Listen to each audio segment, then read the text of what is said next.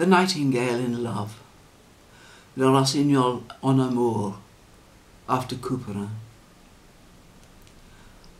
"I'll play this one for you," you said, out of the blue.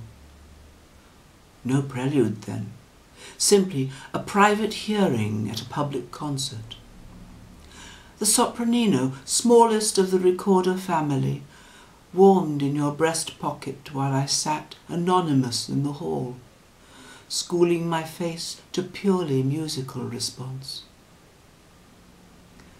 I watched you lip the pipe before me, breathed life into it, tonguing the phrases into flowing shape as underneath your hands the music grew. Oh, the roulades, the liquid melismatic tremblings of sound, the fainting ecstasies, bravura passions, mellifluous risings and fallings, the craft of it, seduced by a vibrant column of air.